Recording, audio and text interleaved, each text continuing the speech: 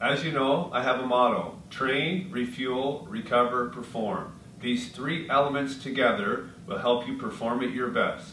Today we will focus on recovery, hydration, and nutrition. From the time you wake up to the moment you go to bed, you should be sipping on water throughout the day.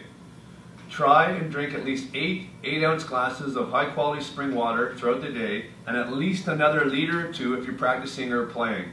Please, everyone, stay away from high sugary drinks. Stick to the water. That's your best option for recovery. The recovery process starts the moment that you're off the ice. In your bag, you can have two options. You could have a fruit smoothie in a canteen ready to go, or you can have a powdered drink such as BioSteel, throw some water in here, shake it up, and drink it immediately. After you get your equipment off, make sure you get that meal in you within 45 minutes to give you the best chance to recover for tomorrow. In addition to having your recovery drink in your bag, it's a great idea to pack a cooler bag with some snacks. You want to make sure that you have healthy snacks packed for the day. Some of my personal favorites are raw trail mix, raw vegetables dipped in some hummus with hemp hearts, or some fresh fruit, or a kamut and flax bread sandwich with raw honey and a banana.